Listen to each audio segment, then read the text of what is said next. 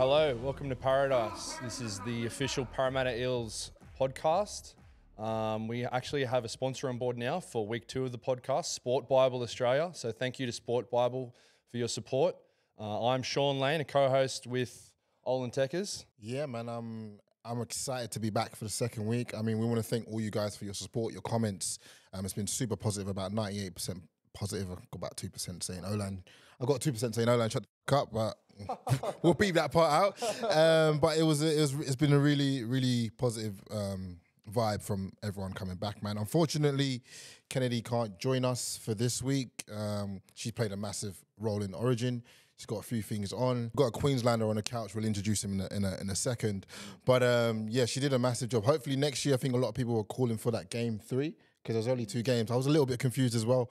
I was watching it and I was like, oh, we're going for game 3 here. And then Queensland were celebrating. I was like, oh. Yeah, it makes sense, doesn't it? Right? Yeah. They was doing it on aggregate. I don't know. But next year, hopefully, they'll do a... Bring it back, game 3. They'll do a game You're off 3. to England. I am tomorrow actually. So I'm gone for a couple of weeks. Well, not a couple of weeks, a week. One of my best mates' wedding. You ever been to England?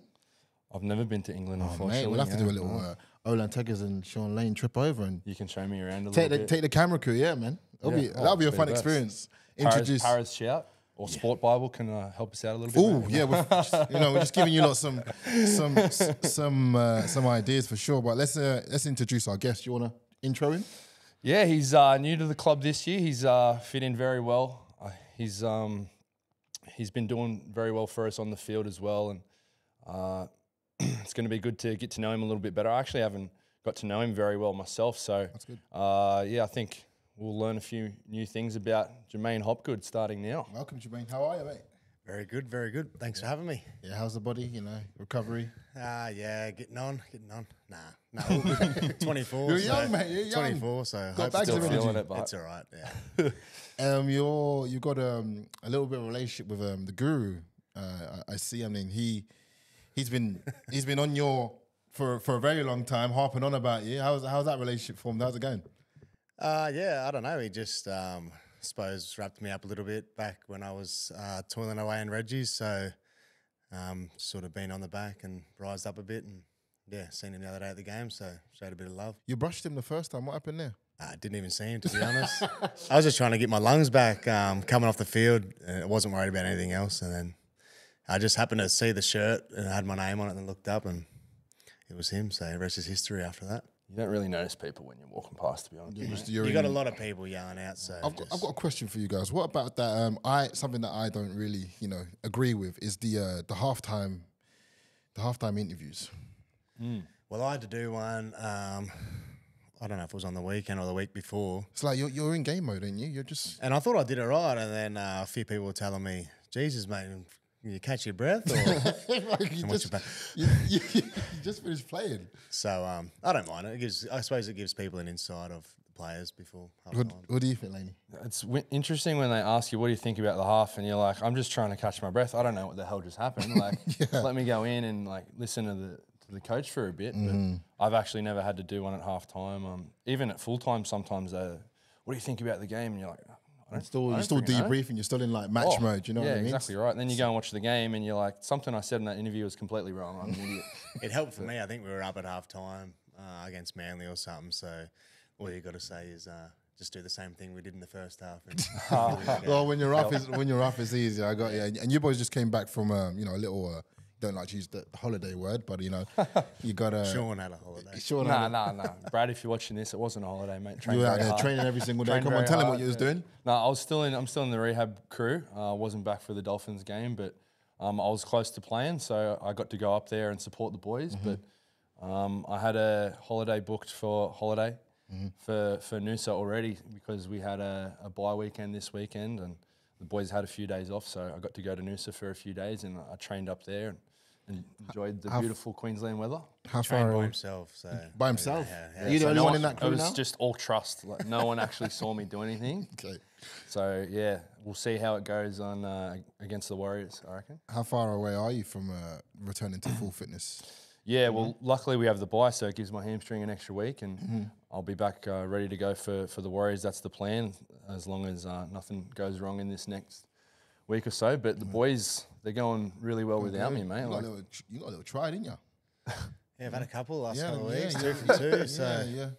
it took me 20 to get one. That's Now good. I'm on a bit of a roll. So you know what's going on there? No, there you go. That's amazing. And you're about to become a dad for the first time.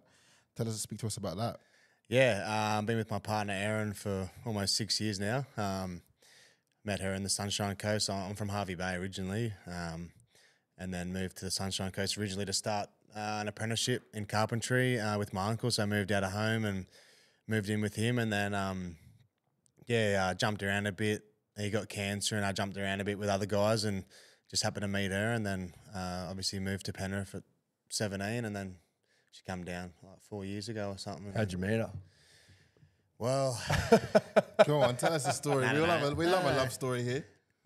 we're at a party, and just like a little house party, and she actually come and sat next to me. So She She was made one the of first the- oh wow, look at that. What'd she say to you? What'd she say to you? I can't remember. Can't remember? Exactly. Might not be able to air it. No, I don't think it was anything too special. Just sparked up conversation, and then rest is history. Yeah, nice. You got a little girl on the way. Little is it? girl, yeah. September, so grand final week, or 29th September. So grand final week. So hopefully we can get there and get 2 wins in 1 week. We saw last year Mitch gave up viewing the birth of his first child to come and win the preliminary final up in North Queensland. If you get faced the same predicament, what's happening? Aaron, great question. Aaron already knows the answer to that That's the question. answer, unfortunately. You never know when you can get another grand final where you can always have little kids. So That's true. That's true. I'm sure you'll have more to come anyway. you know. So you mentioned that you got a background in carpentry. Yeah. Is that what you were, kind of juggling before you went all in on footy, or is it something that's just always been there for you? Yeah, I just wasn't the best at school. Not that I was bad, like a bad kid or anything. I just couldn't really focus, and I was just there to play sport and see my mates, really. So then my uncle just offered me the apprenticeship, and I was just playing local footy in Hervey Bay. Like, no one gets picked up to play anything more than that from Hervey Bay. It's pretty rare, so that footy was never really something that you thought you were going to do. It just wasn't something that happened. And I just moved and started working and was going to just scrap footy sort of thing. And I had a mate from Hervey Bay move to the coast as well, and he just was playing at Caloundra and conned me into coming to a training session. And Lee de Jersey, who was my coach at the time, did a bit of scouting for Penrith, and then just played 2 years there and ended up getting signed by Penrith. Nice. So I was just gonna go on to speak about that journey moving to Penrith and then how you found it going from Penrith to Para in terms of culture, in terms of teams. Just like how have you found the transition? You've obviously played pretty well on the field. Yeah, transition I think's been pretty seamless. I reckon two very similar teams and groups of guys here. Obviously, there's a group of guys here that get along very well, and that's something that a lot of people try and talk about. Penrith's culture is how good they all get along, and that's something that it's definitely they've got here. Might have to bleep it out, but there's no dickhead sort of thing, no Yeah, dickhead policy sort Love of that. thing, which is good. And once you get everyone buying into the same goal, and once everyone wants to reach that, then makes things a lot easier. I think it really helped you for footy too, being at Penrith and especially under Yowie. You've just been able to kind of, like you said, transition into our team where we have a similar setup in terms of you have a system and you just slot in and fulfill your role. And I reckon that would have helped you for sure as well. What do you think? Yeah, I think 100%. Obviously, had Yowie in front of me there, or I wasn't really playing, but just to have him to learn off, and obviously he's one of the best locks in the game. But in saying that, a lot similar in the systems, and everything we do here and what they do over there is within a system, attacking and defensively as well. So once you know your job, it makes it a lot easier, and you've only got to nail your job to help the team. When you were deciding to either stay at Penrith or sign elsewhere, did you meet Brad, and what was your impression of when you had your first chat with him? I coming in here and met Brad. Yeah. I think there might have been a couple of boys on the physio table. Just walked around and had a chat to him, and my first impression was like I thought we would really get along. Yeah. He's a straight shooter and tells you how it is, and I think the way I was brought up and where I come from, that's what I need, and you're better off knowing when you're in the wrong or when you're doing something right as well. He's always there to let you know, and I think that's really helped. Amazing. Obviously, you're a Queenslander, and we're Blues. We are. Adopted blue. Adopted blue, I can say that. You're wearing your Samoa jersey, aren't you? Yeah, I was it's technically Half the team was played Samoa anyway. Yeah, I was trying to support the man, the Samoans, but I was gonna say, what was I gonna say?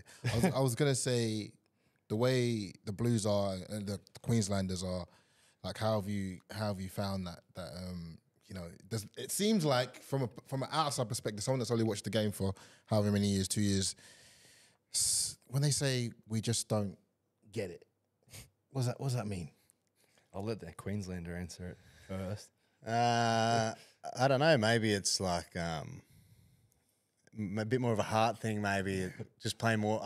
What I always thought of it, or the last couple of years anyway, I just feel like because the Blues team's always so stacked and they've got everyone always writes off, or the last couple of years anyway, that written off Queensland because Blues have big names and all the rest. I feel like maybe those guys feel the pressure of the game a bit more because they got to live up to an expectation, whereas Queensland, well, I know for me personally, like if I ever got an opportunity to wear that jersey, like it doesn't matter, you're just so happy to get it and go out there and represent it that you're not worried about the external pressure of what you probably need to do. It's more or less like you're so happy to and so grateful to get the jersey that I think that just runs out on the field, and I don't know, I suppose they just played better as a team this series anyway. What's your most valuable lesson you've learned throughout your career and advice to players trying to break through? Obviously, you had not the conversional path to the NRL, but you still got there. Yeah, I suppose it's just staying persistent and the old saying, what is it actually now? I forget it. Hard work beats talent when talent doesn't want to work hard. That's the one. Beautiful. Gems. Thought train. Yeah, main train. No, I don't know. I guess I think, I definitely didn't get the easy path. Just had to work hard, and you got to sacrifice things. I'm sure if you spoke to anyone who's played NRL at some point, you have to sacrifice something. So yeah, kids just train hard, work hard, and be a good person, I reckon. Love that. Lane, you could probably add to that as well.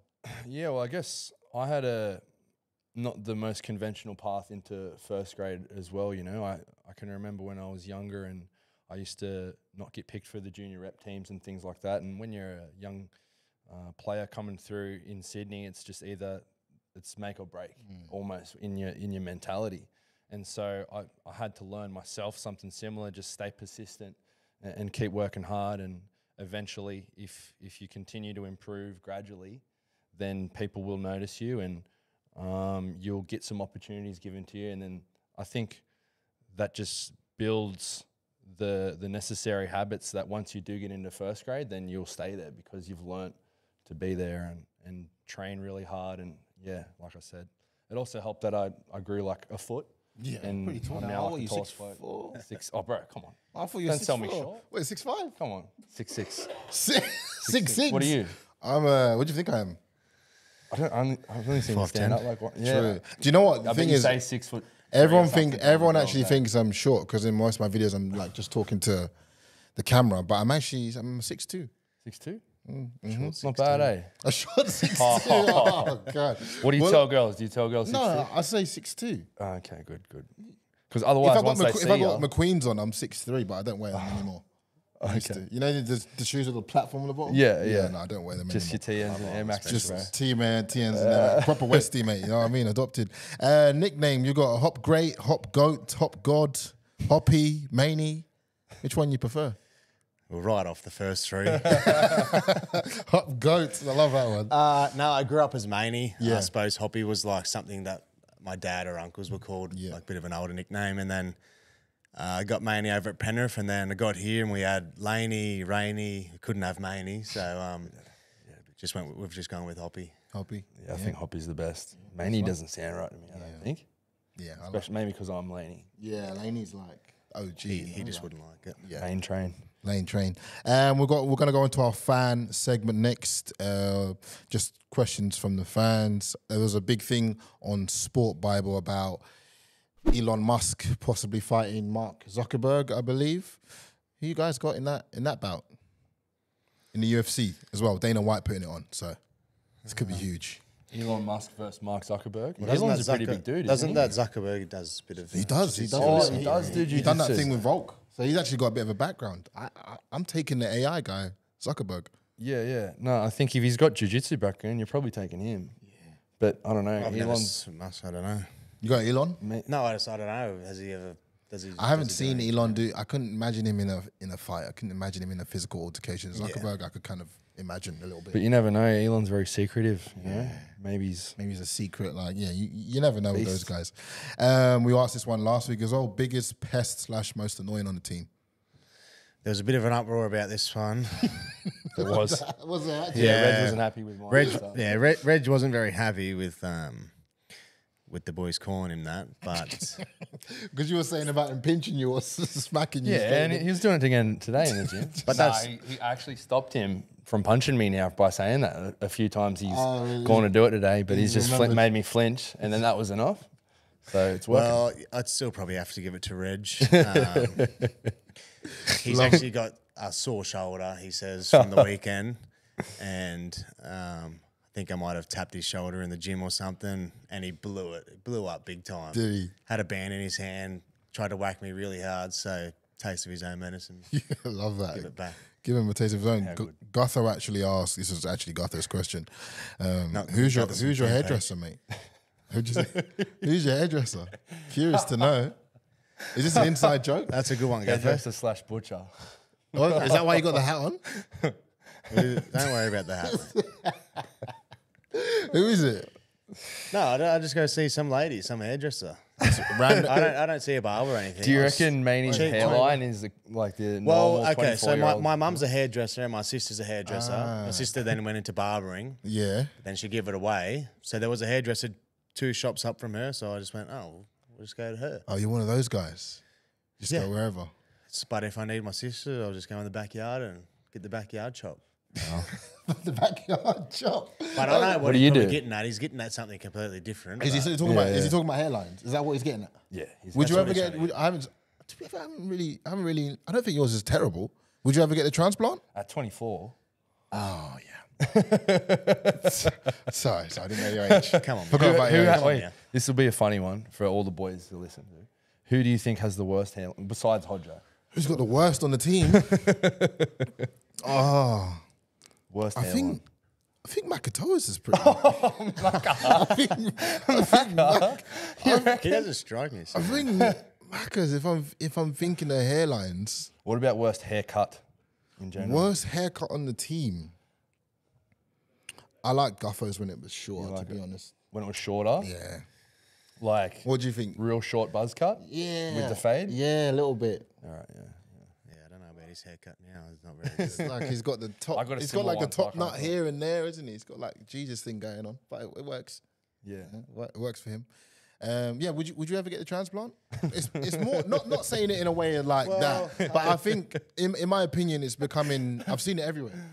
Like we've got to be realistic. I don't think you'll see it in football players, mate, because everyone gives each other too much stick Really? about In that type of stuff. England, they're getting it like it's just Really? nails. Like just go and get your nails done. People Yeah. just go flying to Turkey, quick one, get it done. Mrs. Kid on the way, mate. No one to impress, you know. What do I got to go get that for? Just only the ears are the only thing. So if I lost my hair, got pretty big ears and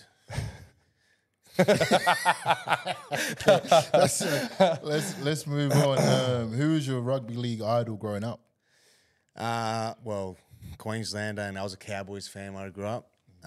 Didn't like the Broncos very much, even though I was closer really? to Brisbane than Townsville. But just watching the Cowboys, like Thurston, Matty Bowen, like those guys, the way they played up there. But every Queenslander, I suppose you could probably narrow it. You could probably narrow it down to Jonathan Thurston. Yeah. Just, not that I was a halfback or anything, but just the way that he played. And, he was a bit of a freak and cried actually after the 2005 grand final when they lost to the Tigers. you? Yeah. Oh man, It's in hysterics, but there you go, man. They got their redemption. Were you playing by the time they won? Funny story about me playing, actually. Played my first game under sixes and told my dad straight after the game that I don't want to play this game. Really? It's too rough for me. Did you get absolutely smashed or something? It was just like, I hardly even tackle you. Everyone that runs usually scores a try. I don't know. Maybe I just got tackled. And then brushed it and then played soccer for a year. oh, you played a little, soccer. You played a bit of football? Played a bit of soccer, yeah. Just the 1 year. Oh, and just then 1 my year. family's pretty ingrained, is that the word, in Harvey Bay Seagulls, which was the club that I grew up playing for. Pretty much all my family played there. So it was only a matter of time before I went back. So I only lasted the year playing soccer and then I was back into it. Is there just the one team in Harvey Bay? What's the go there? Yeah, just one team. Throughout the years, actually, so Harvey Bay's directly across from Fraser Island. And back when my dad was playing, they actually made a team, Fraser Island Raiders, but they didn't actually do anything on Fraser Island. They were still in Harvey Bay, but it didn't last very long and they scrapped it. And it's always sort of just been the Seagulls. Your family always been up in Harvey Bay ever since they were? My dad's originally from Toowoomba, but my mum always been from Harvey Bay. Yeah, nice. She grew up there and my grandfather grew up there as well. That's the Indigenous side of the family, is it? Yeah. So my great grandmother was full blood Solomon Island actually, and my great grandfather was Aboriginal, and then. oh, wow. But yeah, still proud of who I am, and I've still got a bit to learn. And obviously, I played All Stars at the start of the year, and that was an awesome experience for me, and learned a lot out of that, and still got a lot to learn as well. You're not a bad dancer too. When we did our cultural awareness day, Need to have a look shaking at a leg pretty well. Not today, but Yeah, not today on camera.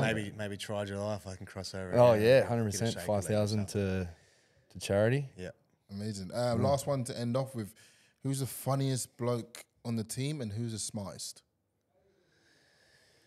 Oh wow, the smartest, probably Laney. Oh. He always bangs on about this degree that he's got. So Which one? I'll give the smartest to Laney. The funniest, I don't know. Everyone's sort of pretty funny. Moses just seems to make me laugh. I don't know why. He's only got a laugh, and I don't know, he makes me laugh. It's pretty infectious. So I'll give it Not to a lot of him. people know that about Moses. He's a larrikin. Pretty funny, isn't he? Yeah, he's a larrikin. I think everyone's pretty funny. And we have a very good culture where everyone has a joke. Yeah. Everyone's a bit childish too, so it probably makes it a bit more enjoyable. I love that. For us anyways, if what we're all we need. kids. That's what we want. Hopgood. Thank you for joining us. Hop great as well. Thank you for joining us. We really appreciate it. And it's been good to get to know you a little bit better. We'll stay following you along this journey, man. And I'm sure the fans appreciate you just sharing that part about yourself. So we appreciate it. Thanks for having me, guys, and all the best with it. I don't know when you get back. Might be a bit of a hiatus now, but Yeah, unfortunately. All the Just best, hang in there, fans. We will get back Nah, eventually. Kennedy will be on. You'll be, you know. Oh yeah, be we'll get different, all three of us in. Yeah. We'll have another guest in soon. Yep. Who do you reckon should be on next? Who you want to see, Hoppy? I'd love to see Red Johnny. Yeah. Good He's luck been getting dodging him. us. He'll dodge the bullet as long as he can. Yeah. Apparently he wants to come on now, though. Apparently he's still the first step, and he's like, "Oh, I need to get in there now." He said we need to change the host, and we need to get me, him, and a few others to host it, mate. "Oh, really? All right, well, I'm fired now. Then there you go. Get I don't Reg think straight much in. would make it to air then. That's the thing. Nah, that's the thing. Just We thought We have about to it. scrap and every episode. Yeah. Be 5 minutes max. Yeah. Yeah. Anyway, thanks, Lainey. You want to close out with the thought train for this Yeah. week? Have you written something down? Haven't written anything down. Just roll with it. Like Hoppy, once again, had nothing. Story. Had nothing. Had to Had get nothing written once again. Hoppy comes up to me in the gym. Oh my God, what am I going to do? So I think I went with a prediction last time, went wrong. So I think I'm going to go with another prediction this time. It's going to be about our guest. Oi. Here he is. Special guest. Speaking of the devil, if you're Oh, you just hit me with a story. if you're He currently, just hit me with a story. if you're currently listening, Reg has just burst in as we're recording, as we're speaking about him. But I guess Got anything to say, Reg? But that's Yeah, where were yeah. we? I can't remember. Yeah, so I was and my new prediction, I'm going to say Jermaine Hopgood is going to play game 3 for Queensland. Ooh, I reckon they're going to give some young fellas a run, and I think Hoppy's been doing really well. Promising young Queenslander. Chuck him in, Billy. Let's go. Love that. We'll be looking forward to that. But thank you guys for listening. Thanks to our partner, Sport Bible Australia. And make sure to like, share, comment, and we'll see you next time on the episode of PARRAdise. See you guys then.